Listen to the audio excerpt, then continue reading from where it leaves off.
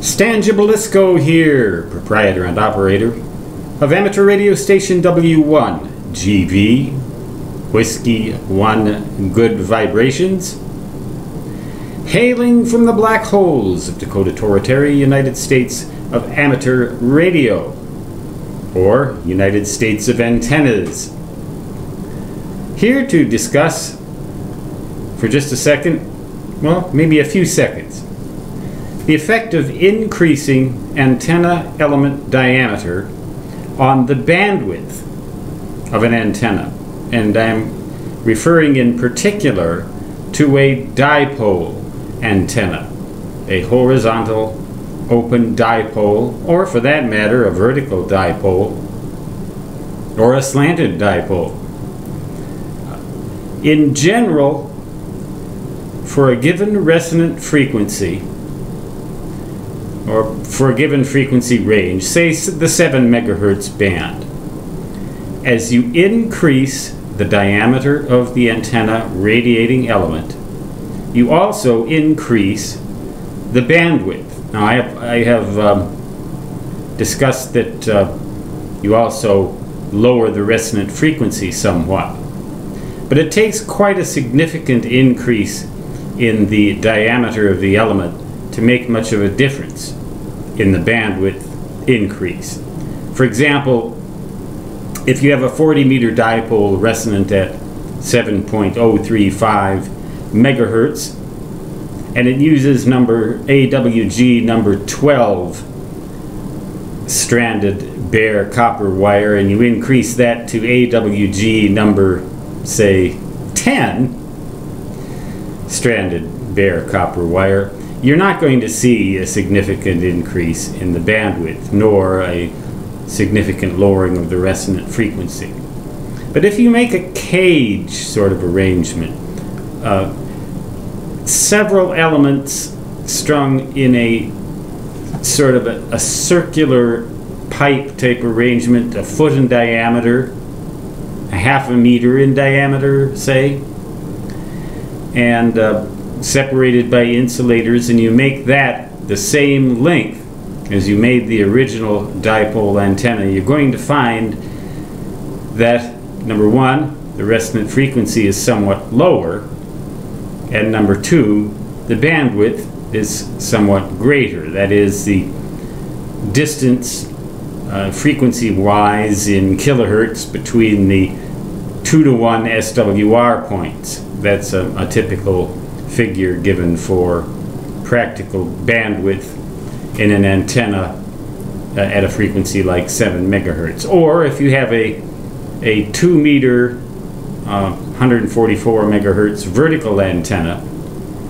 and you make it out of 1/4 inch diameter aluminum tubing, and then you increase the diameter of that tubing to, say, 3 inches, so it's more like a pipe, you're going to find a significant increase in the bandwidth and a fairly significant lowering of the resonant frequency, because the ratio of the diameter to the length has been increased by a much greater factor.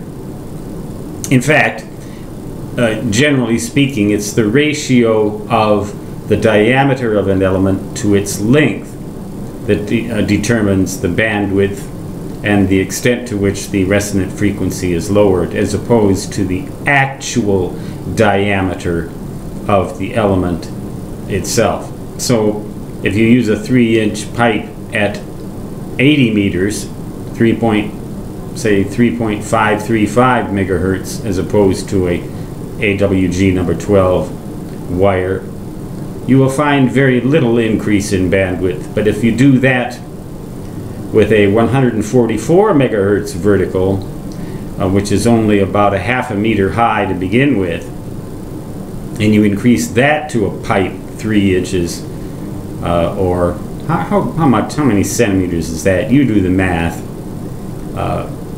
It's by about 7.5 centimeters.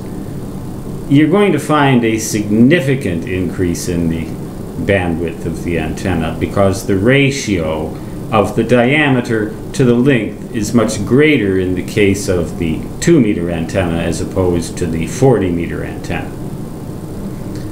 Am I making any sense? I hope not. After all, it's been raining long enough off and on and preventing me from painting my house. Just intermittent rains. I found out we're still in a drought condition, but we get these thunderstorms every bloody night. Now go figure, how does that work? Sort of like in Phoenix, where they have these violent monsoons and yet they're a desert, or something like that. I don't know. Anyway, it's aggravating. So I resort to doing things like making videos about diameter to length ratio for radiating elements in antennas and the effect of that ratio on the resonant frequency and the effect of that ratio on the bandwidth of the antenna. So again, in general, increasing the if you increase the diameter to length ratio, you will find that you get a greater bandwidth as you continue to increase that. And the ultimate endpoint of an antenna like that is something akin to what they call a conical monopole or a biconical antenna. But those are topics for other videos on other rainy days in a drought zone. So I was right about the drought. I was just wrong about the rain or something. Whatever. Stangibelisco W1 GV. Whiskey 1 Good Vibrations saying 73, which means best regards, and so long, which, regardless of the diameter to length ratio of the antenna element, means da-da-da-da-da-da.